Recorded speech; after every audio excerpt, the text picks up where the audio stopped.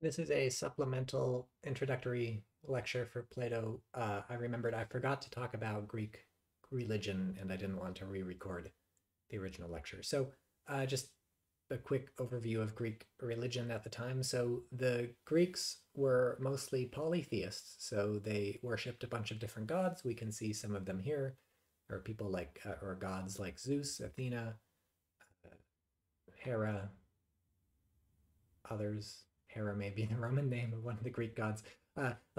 Hermes, uh, Poseidon. So lots of gods that they worshipped.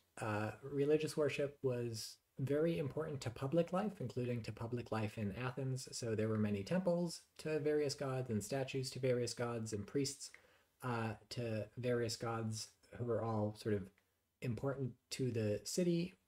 There were festivals dedicated to gods and so on and so forth. Oracles of gods. There's the Oracle of Apollo, who shows up, I think, in the Apology at one point. And so piety was important to uh, the Greeks quite a bit.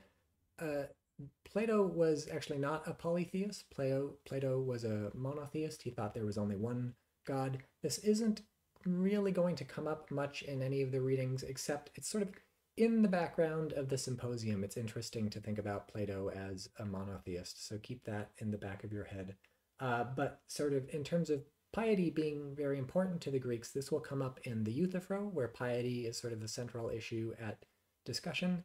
And then piety and just religion more broadly will come up quite a bit in the Apology when we look at what Socrates is being charged with. And so just to, well, yeah, I guess that's enough. But yeah, the end.